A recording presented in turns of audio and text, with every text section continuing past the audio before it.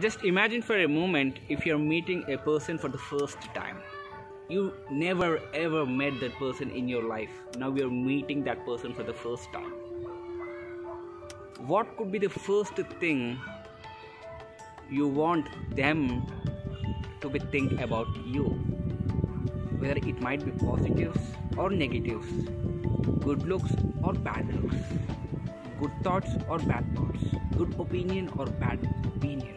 There are n number of things, but what do you focus on in order to portray your best image in front of people? Let's take an example of talking effectively in front of people, sharing a knowledge with others, adopting certain things from others, or learning certain things from the books or videos or some documentary movies. What you want